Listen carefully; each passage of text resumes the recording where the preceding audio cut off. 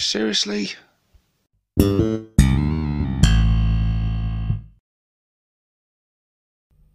Hey guys, and welcome to this painting showcase video with myself, 6+ Stevo. In this one I'll be showing you this, my newly painted Dakka Dread. Some of you may remember this fella from the channel from quite a while ago. I'll pop a link up in the top corner of the conversion video which will talk you through all the bits I used and how I did this guy, because quite honestly I can't remember where a lot of these bits came from now and how I did it, so you'll have to check that video if you want to see how I built this guy. For this one I'll just be showing you the paint job on him. So yeah, the idea of doing a Dakka Dread is something that's always appealed to me. With the new codex, it's not really new now, is it? It's been out for a bloody long time.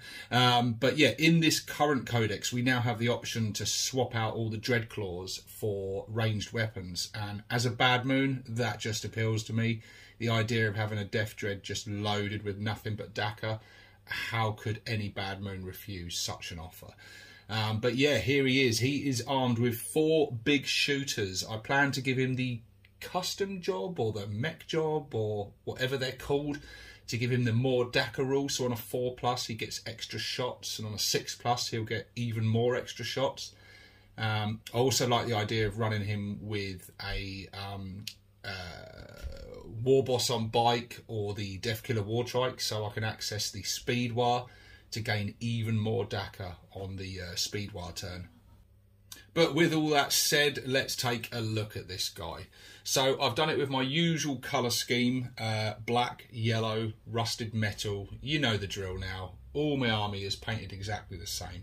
I've done a blue on the lenses, which I always put I always spray with a matte varnish over the whole miniatures. I always do that. I love the matte finish that gives. Especially because I wash the models down. When I've done the paint, I wash them down with a soft tone from Army Painter, and it gives a very wet, glossy look to the whole thing. And that's there until I've finished painting. But then when I put that matte varnish on, it just dulls all that right down and gives it a lovely matte finish, which I absolutely adore. And then I always do a little gloss varnish over lenses and things like that, because it just gives them that nice shiny sort of glassy look, and I love that little sort of attention to detail that does. But with the matte varnish I had a bit of a disaster with this miniature actually. I think the conditions in these winter months, rainy days where I was sort of hanging out of my front door doing the spray varnish on this guy, I had for the first time ever, it's not happened to me before, but it got a little bit of frosting on him. So it sort of had a sort of a grey frosting, not round the front but round the back of him it did it, and I was like, oh no, what have I done, I've ruined it. But then I remembered I had not yet applied the rust, so I do all these rust effects by sort of sponging them on, and it's one of the Army Painter effects paints called Rust Effects, I think. So luckily, because I still had that stage to do, I could sponge the rust strategically over the little points where the frosting had happened. Luckily it was only very minor, it was in certain parts of the miniature, it hadn't done the whole thing, thank Gork. But yeah, I got away with it. This is something I love about orcs. Orcs are so forgiving. If you mess a little bit up on the paint job, especially on vehicles and things, you can go, right, well I'll apply some battle damage over that bit to hide the you know, the rough paint job, or where, you know, maybe the wash hasn't, you know, it's pulled up in an area, you go, right, I'll put some battle damage over that. So yeah, orcs, so forgiving with painting. If it had been a Space Marine vehicle or something, I probably would have been crying. But yeah, anyway, let's swivel this guy around and have a look.